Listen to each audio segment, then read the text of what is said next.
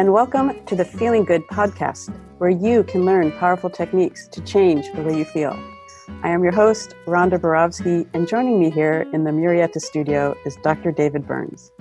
Dr. David Burns is a pioneer in the development of cognitive behavioral therapy and the creator of the new TEAM therapy. He is the author of Feeling Good, which has sold over 5 million copies in the United States and has been translated into over 30 languages. David is currently an emeritus adjunct professor of clinical psychiatry at Stanford University School of Medicine. Hello, Rhonda. Hello, David. And welcome. Hello, Amy. Hello, everyone. Hello, Amy, and welcome to episode 152. So today we have such an exciting podcast, and we're going to be talking about adolescent mental health with Amy Spector, who is a licensed marriage and family therapist and a credentialed school counselor. And she runs the mental health program at Vicente High School, which is a continuation high school in Martinez, California, and at Briones School, which is an independent study school also in Martinez. So Amy, tell us a little bit about what you do and how you incorporate TEAM. Well, I love my job. I have the best job in the world working with at-risk youth. And I started this program in Martinez working with these students. There really wasn't a lot of mental health support before, and we got some grant funding, and I was hired to provide this at this school, at these two schools. One is a continuation school, so this is for students who have failed out of a comprehensive high school, and they come to us, so they're deficient in credits, but there's always a really good reason why they're deficient in credits, why they failed classes. So we've found there's just a lot of trauma that's happened in their lives, and they really need and utilize and love having counseling as part of their school day. And then the other school is, we're all housed under one roof, is an independent study school. So this is for students who want to take their coursework independently. And again, there's a lot of these students suffer from anxiety, depression, and they just don't like being at a comprehensive high school with 1,200 other students. And so they really seek out the smaller alternative school environment. And again, they love having mental health as part of their school day. They love that they're able to access these services and get help that they need. So I've been doing TEAM therapy for a long time now. I don't even know how many years, at least 6-7 years. I started off doing an intensive with David, and then just got hooked into the whole TEAM therapy world, was in a consultation group with you, Rhonda, led by Phyllis Cedars, for 5 years. And I really love integrating these concepts into a school setting. I think it's really just works so beautifully. So I do a lot with testing, for example. That's probably one of my favorite things. So doing testing with students, I do the brief mood survey at nearly every session with every student. And then I've used that data to support my program. So my position is grant funded, and that really helps me keep my job to say, look at these results I'm getting. I can show people that students are getting better, that they feel better after talking to a counselor. Whereas before it was just a warm, fuzzy feeling. Oh, I think they feel better, and look, they seem happier, they seem lighter coming out, but I have actual data to show that.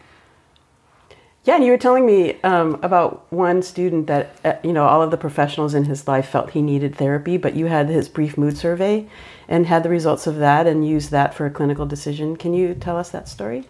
Well, yeah, so I do a lot. I work with all the students who have IEPs at my school. So those are individualized education plans. So any student who has counseling as part of their official IEP, they come and see me. And so I had a student who... You're going too fast for me with too many terms, because I'm about at the 4th grade level here. Okay. So what are IEP, or what are you referring to? A student came with some kind of initials? Yes, so a student came and they had to have counseling as part of their school program. Mm-hmm. We'll just put it that way. And he felt better, but he still had the counseling as part of his school program. And so he didn't want to come anymore, and he stopped coming to counseling. And so I was able to use brief mood survey data, and I also did the Burns depression test with him and showed that he was no longer feeling depressed, and we were able to justify him being exited from the counseling portion of his of his school program. Yeah, so I can imagine in another situation he might have been determined like oppositional, like unforced to continue therapy when he didn't want to, and labeled all sorts of things. But instead you could show him the brief mood survey and the results of the Burns depression scale and say, look, here are his results. He's saying that he's not depressed anymore. And so you have data in order to make a clinical decision. Yes, exactly. The data is so helpful to be able to show what you're doing, why you're doing it, and that it works. What are some of the things, the kinds of information you get from the brief mood survey in terms of depression, anxiety, suicidal urges, anger? I don't know if you use the relationship satisfaction scale, the positive emotion scale. We have a new happiness, brief mood survey with a short happiness scale, a 5-item. Oh, I'm going to have to add that on. But what, and then the empathy ratings after the session, the helpfulness ratings, what kind of numbers do you see, and what kind of information does this give you? Well, I did a deep analysis about a year ago. I took a year and a half worth of data. I went through every single brief mood survey I had done, and I looked at the general trend of the befores and the afters. And I found about 60% reduction in depression, 65% reduction. Is that in a single session? In anxiety, yes. So those were single session. So you're averaging a 60% decrease in depression in one session? In one session, which is often half an hour in my school setting. Yeah, and now I think before we go on, we should emphasize that a little bit. I call that recovery coefficient. To what extent can a therapist achieve actual change with patients? And I've often said when I was a psychiatric resident, we never measured anything. And the assumption was that change would take months or years, that we weren't expecting to see anything in the near future. And that became a self-fulfilling prophecy. And so a lot of listeners will be skeptical that you're saying you can take at-risk adolescents. Of course, they're the most motivated and cooperative. and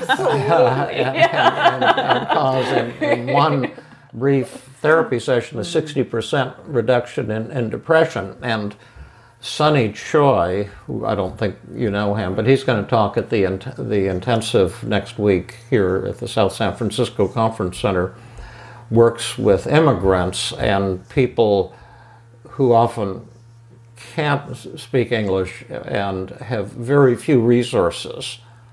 And he also has 40-minute sessions, 35-minute sessions, and he also sees most of his patients recover in 3 or 4 sessions. And I think it's to a lot of listeners who are used to, you saw the movie Good Will Hunting. That was like an at-risk adolescent, and he's hanging out with his therapist for months and months, and nothing changes, and finally the heavens open up and they hug each other and cry. But it's supposed to take a very long time, and so a lot of listeners will be skeptical that you could in fact, they may be thinking, those students are just conning you because they don't want to be in therapy. They're not really getting better. How would you address that? Of course, I'm in your camp. I know these changes are real, but address that a little bit. Well, I would say that to address the students conning you, they're very honest. So I will say, too honest. Yeah. They're brutally honest. So I have not had the experience of somebody just telling me what I want to hear or writing something down on a paper to get out of it. In general, they love coming to therapy. The ones that love coming to therapy love coming. And even if they're feeling better, they'll come and we'll do something else. We're not necessarily, working on therapy every week. I have a mentor relationship with them as well. Because they're really benefiting from spending time with an adult who cares about them and is helping them with their life. So they may work on their depression one session and then come the next session and play Uno. And that's totally beneficial as well. Yes, I like your approach of being unstructured and not following strict formulas. I haven't been in private practice for 25 years, but I still treat people all the time. I treat everyone for free. I guess you do too. I do. And it gives you a kind of freedom. But I'm always doing new and different things. Like I'll have a 2-hour session with someone, or I had a session with someone the other day. He was thinking he wasn't good enough as a husband, as a father, and we were doing externalization of voices, helping him smash those thoughts, and he got about, I'd say, 80% improvement, and almost completely saw that those were false thoughts. And the reason he said he wasn't good enough is because he thought he wasn't making enough money, and he doesn't make a lot of money. His business he's in, there's, for whatever reason, beyond his control, really. He relies on Google to bring people to his website, and then they changed their search rules, so his traffic went way down, so he's not making a ton of money right now, and he had 20 years of abuse growing up, real severe. And so I think he struggled a lot with moods, and so his other reason that he's not good enough as a father and as a husband is he's low on confidence. So he thinks, well, a man, a father, is supposed to make a lot of money and be high on confidence. So he kind of got over that connection, but it wasn't like total crushing it, going into full enlightenment. And then I woke up at 4 in the morning and I realized a different method I could use to make him see that. So I rushed down here to my computer and emailed him. He's on the East Coast, so he was probably just getting up, and I said, call me as soon as you can. I have this cool thing I want to do. And then he shortly later he called me. Then we recorded it, and I did this other technique, and then he went into kind of full-blown enlightenment. But it's also like not following the rules of how, this 1 hour once a week, it doesn't really make any logical sense. I'm excited to see you're also experimental and creative. Very much. Yeah. Very much. Absolutely. Yeah, I mean, you really have to meet your client where they're at and help them with the tools you have, but also with what they're willing to do and what they're, what path they're on and what makes sense to them. It doesn't always, we might have a great idea of, oh, this makes intellectual sense to me. I can explain it to you and you're going to feel better. And then it just goes right over their head. So you have to be flexible and fail as fast as you can. And have more tricks up your sleeve so you can keep trying. How severe is the depression and anxiety you see? What are some of the numbers, or the numbers on the anger scale or the suicide scale? Or I've seen some 20s up there. For our listeners, a 20 is the most severe a human being can have. It's most people who are hospitalized for depression wouldn't even have a 20. We see a lot of, probably more in the 7 to 10 range is more the daily, what I see on a daily basis. Chronic depression called dysthymic disorder. Right. Which doesn't exist, but psychiatrists have to have big words to pretend they know something that other people don't know. That's right. Like an ongoing semi-mild depression? Yes. Well, and mild to moderate. I also use the ACEs survey, so that's adverse childhood experiences. So that looks at the number of traumatic events that have happened to someone before the age of 18, and that's on a 0 to 10 scale. And there's been a ton of research with that, looking at long-term health and mental health effects of that. And basically, the higher the number, the higher every adverse event in your life. So if you have anything above a 6, you have a 20-year reduction in lifespan, higher risk of things like lung disease, heart disease, obviously mental health issues. So I think it's like a 1,200% increase in suicide. So I did that with my students, and the average score was 6 on that. So they're very high on traumatic experiences, and then they tend to score pretty high in the beginning on the brief mood survey. So you're saying that as well. Let's make this point clearer here, that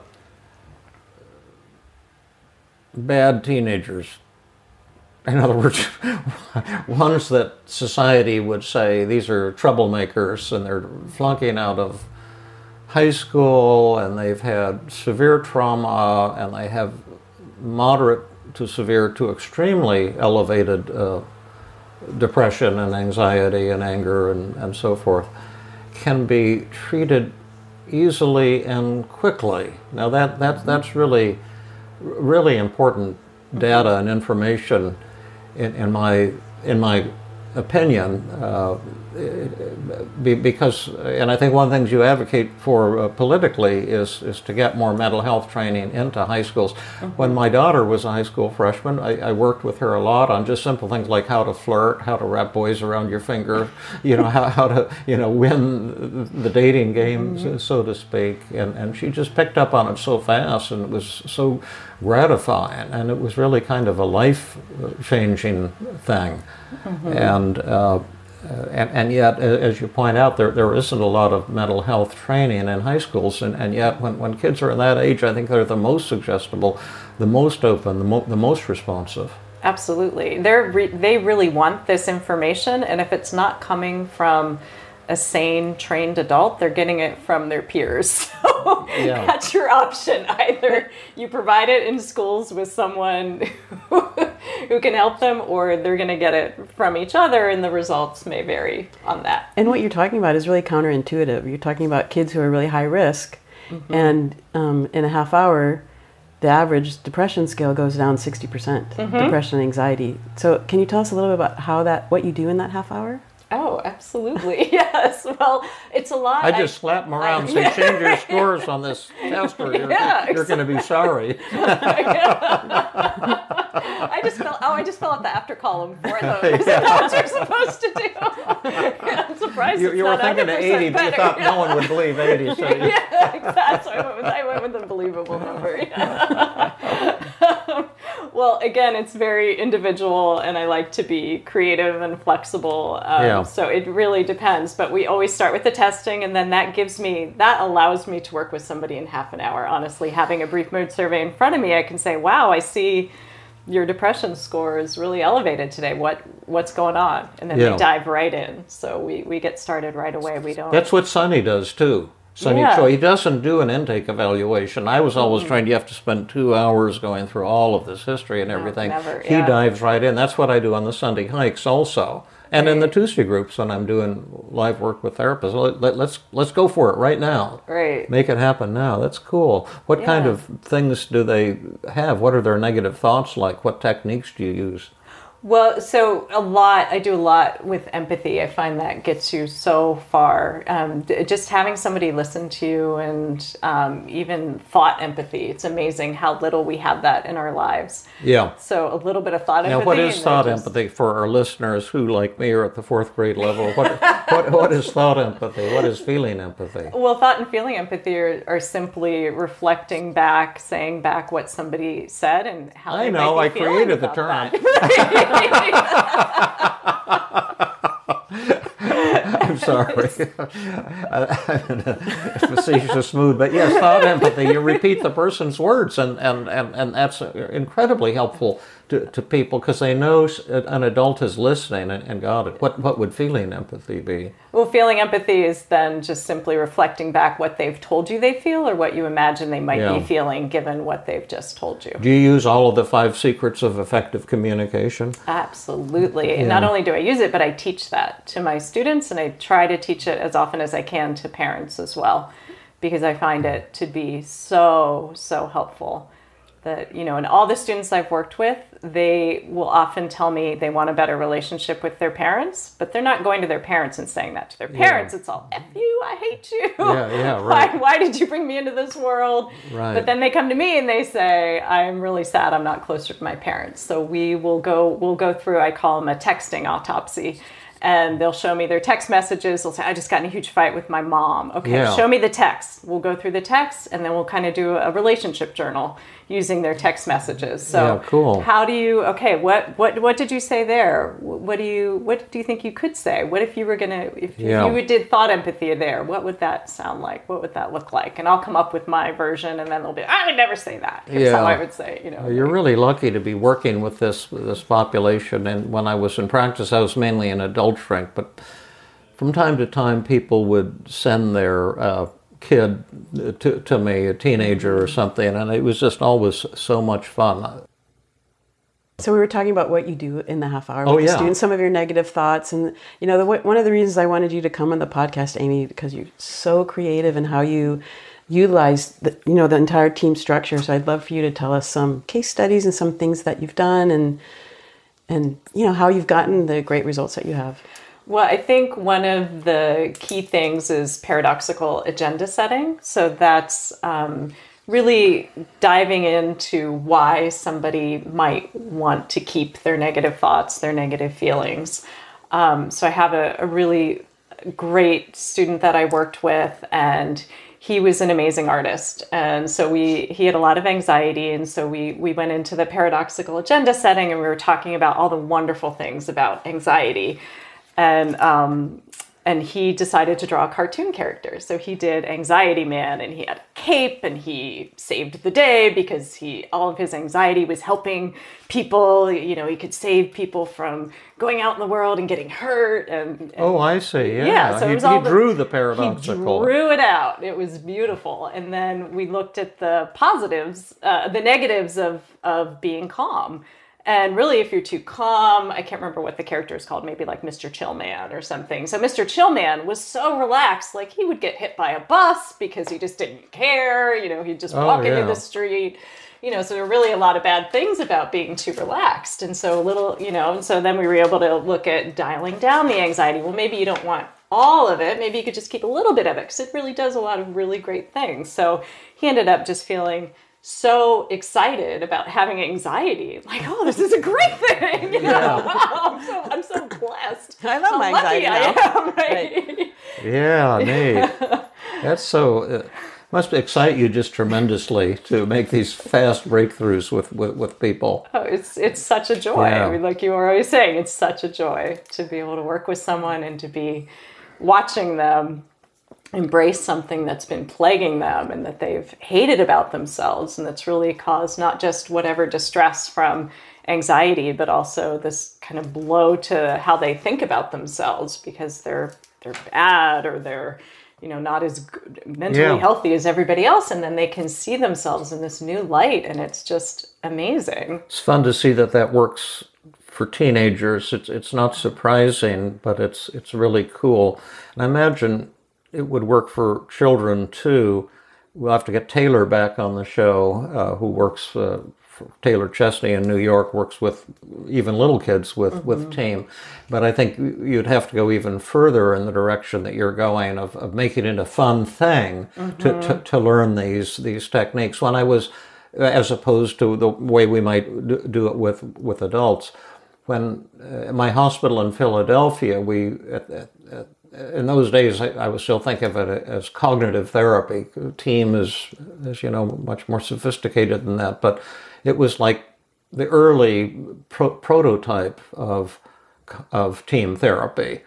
And one of our therapists was an African-American social worker named George Collette, who loved to go to nightclubs where there were comedians and stuff. And he loved games, and so he created for our schizophrenia unit, the inpatient, a game version of cognitive therapy. And he created about 30 games that you can play. And they would just have the patients on that inpatient unit just playing these cognitive therapy games all day to get the point. And that's just because they have a short attention span. They're hallucinating. Like, just one of them, I'll just be really quick, but I mean, you could also do this with teenagers as well as little kids. Like, one was called the pepper shaker game. And so the patients would come into this, room where they had the groups, and he would say there's a pepper shaker hidden in plain sight here in the room, and see if you can find it. But when you see it, don't let on where you saw it. Then you go back and sit down. But notice what you're thinking and feeling while you're looking for the pepper shaker and afterwards. So all the patients get up and they look around. Maybe it's sitting above the exit thing near the door. And if you look there, you'll see this pepper shaker. And so all the patients, they wander around, then they all sit down. They've all found the pepper shaker, and says, "Now, what were you feeling during this?" And then, like one paranoid patient might say, "Oh, well, I was angry." And well, what were you telling yourself? Well, I was thinking that you're trying to fool us, and there is no pepper shaker. Mm-hmm. And then another one said, "Well, I felt really anxious." And then what were you thinking? "Oh, I'll be the last to find it. I'm not good enough." And then another one, "How were you feeling?" "Oh, I felt really happy when I saw it. I thought, oh my gosh, this is awesome. I'm worthwhile." And so then he's just putting this on a whiteboard, and just emotion and thought. And then the idea here, you're all doing exactly the same thing. You're having different emotions, and your emotions are constantly changing because your thoughts are changing. And just like a real simple way of making that point. And then there were a lot of these other games as well. That's why I love what you're doing, because you're saying it can be creative. Therapy doesn't have to be some rigid thing. Absolutely. Yeah, I play 5 Secrets Uno with my students all the time. Yes. How does that one work? So 5 Secrets Uno, you just pick a color or number, and then you pick one of the secrets you want to work on. And every time somebody plays that color or number, you integrate that secret in. So maybe it's blue 4, and anytime somebody plays that, then you have to do thought empathy. Oh, cool. Yeah. That's great. So it's a fun way to practice it. Maybe we should use that in the Tuesday group. Yeah, I think so. It's really... I have it in a set. Yeah. And actually, with my colleague Brandon Vance, we actually created a therapy game called Tune In, Tune Up, and that integrates some 5 secrets as well. So this has relationship skill building, and instead of I have the Ungame in my office, so that's a popular one. It just is a prompt. So talk about your favorite TV show, and then you can talk about that.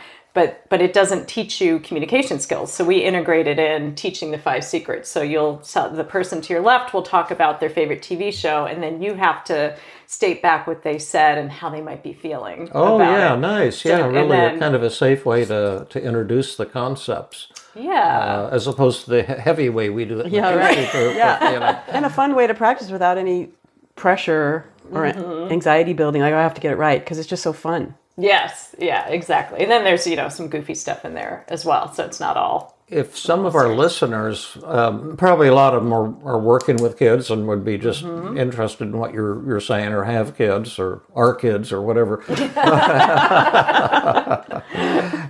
But if they wanted to contact you to learn more about this, can we put you can announce your email address, and we'll put it in the show notes, but most of the people don't get the show notes. But if someone wanted to contact you to get this game called Tune In, Tune Up, that sounds cool, because I know Brandon, and anything that you and Brandon created would have to be awesome. How would the listeners contact you? Well, my email is babyfreud@gmail.com. Babyfreud. They can contact me through that. And then we'll put the link in the show notes, and our game's available on gamefulmind.com. I once created a toy for children, but I couldn't get any of the toy companies to build it. But it was going to be a robot that would teach the 5 secrets of effective communication. And I proposed calling it Friendly Freud. Right. Well, it's funny. Nobody knows who Freud is anymore. So I'll go to a store. You give your email. Well, I feel to less the bad cashier. because a lot of people don't know who I am. I'm going over the hill. You got no chance if they don't know who Freud is. So they'll say, "What, baby fraud? That's your email?" So, do you also work with your students' parents? I do. And tell us how you do that. Yes. Well, I just feel like the 5 secrets are magic with adolescents. And Yeah, they are. Especially the disarm. Because you had started talking about students want to have a better relationship with their parents, but then they're going home and saying F you to their parents. So how do you bridge that? So you bridge that with the disarm. So teaching a parent to be non-defensive, non-reactive, and to just go with what their kid is saying, I think it just gets you, again, 80% of the way there.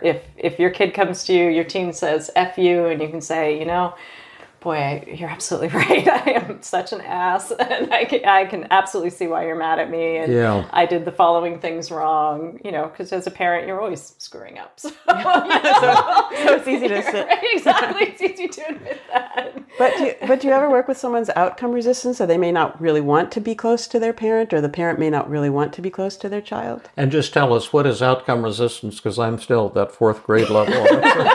It's when a person doesn't really want what they're coming in to say that they're working on. So, like example, the parent may not want to be close with their child, even though or vice versa. Or the child might not want to be close, but they come in because they feel obligated to say that. Right. So I would say more so with the teens that, I always do that as part of the agenda setting too. Like, wow, it's so unfair. You'd have to do all the work and your parent just sounds like a piece of work. And, how, they're not even here. Maybe we can get them in for one session, maybe not. It's not that frequent that I'm working with the parents. So they're going to have to really put in the work and effort. And so let me see if I understand you, because this sounds kind of radical and dangerous. Instead of trying to tell the teenager what to do, which has, they've done a recent study of that, and they found that they actually have, every time a parent has tried that for the past 2,800 years, the American Journal of Psychiatry will have an article on this next week, and it's 100% failure rate. 100% failure. And so you're trying to persuade the child that it's going to be a lot of work, and maybe this isn't such a good idea to try to get close to your parents. Now, why would you do that? You sound like the devil. Well, I do that because of outcome resistance. So if somebody doesn't actually want to do something, I can't make it happen. I mean, I wish I could. I'd be a bazillionaire by now if I could make people do stuff. That would be amazing. So you side with their resistance. Absolutely. And that's a way of honoring them and showing that you care about them and that you're there for them and to be with them, rather than to try to be some expert who's going to tell them what to do. And this is such a hard principle for parents to learn, and therapists, most therapists can't learn it either, because they're so committed to trying to be experts and trying to, as we've seen recently, cheer patients up and tell them how they should change. I have one little story I'm debating about telling, because our time is almost up, and what you're saying is so fantastic.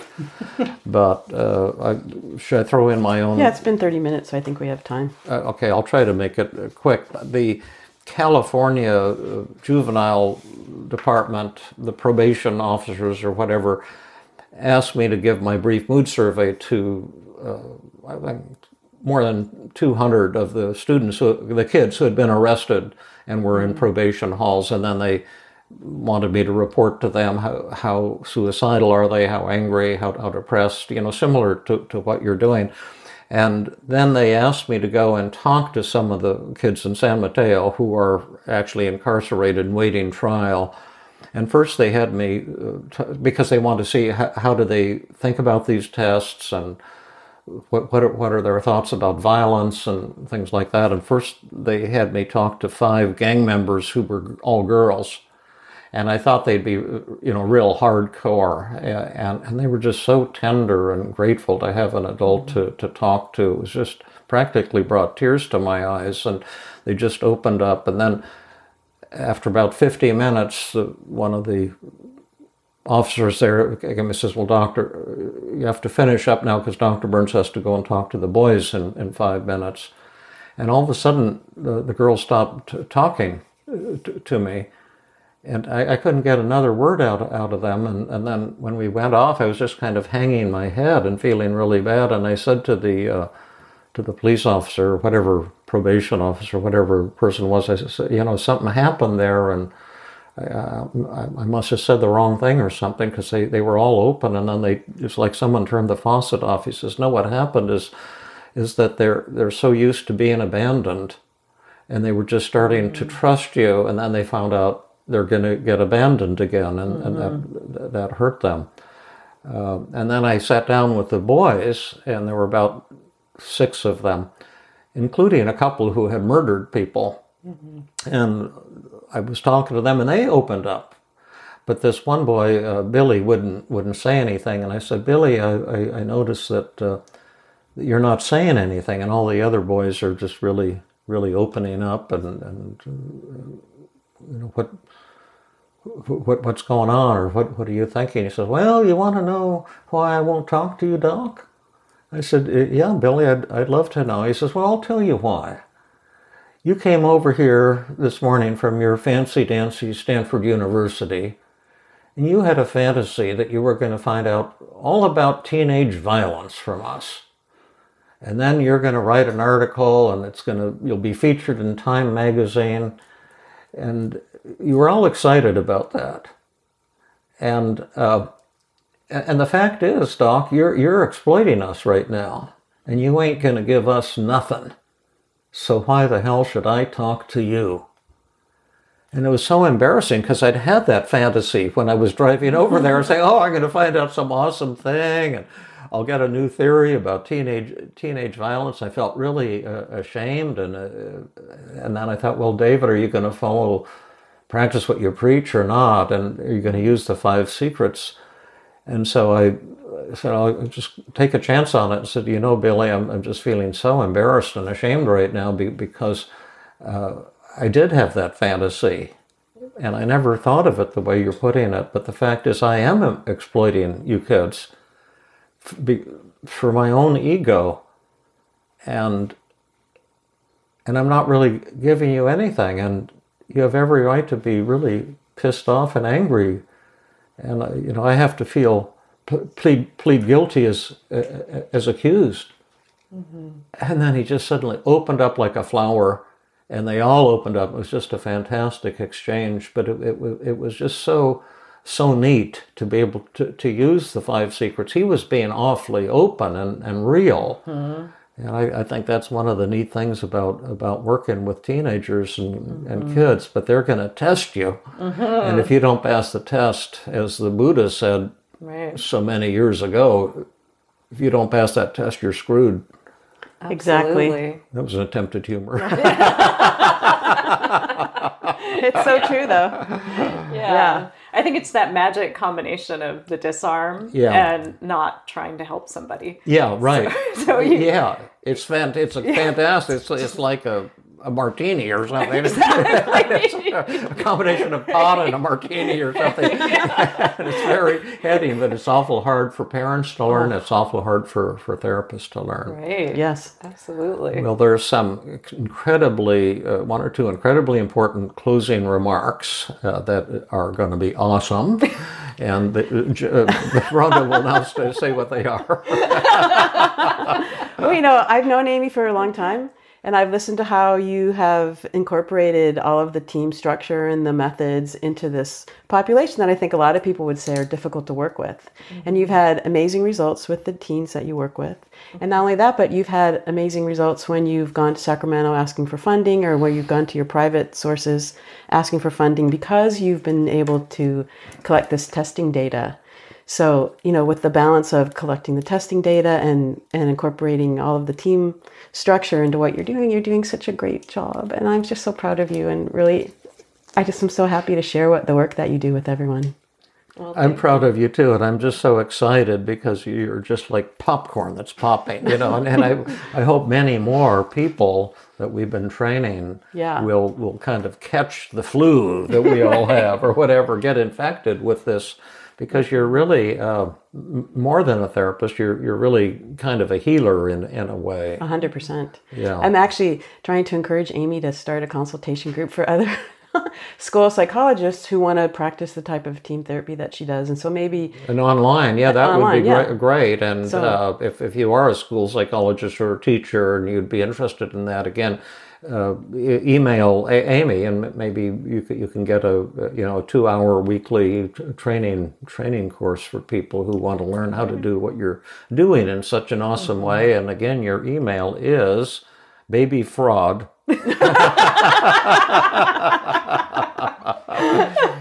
What's your email? babyfreud@gmail. At gmail.com. Great. And calm, that's C-A-L-M. Absolutely. Absolutely. Great. Thank you so much. Thanks, Amy. Thank you. This has been another episode of the Feeling Good podcast.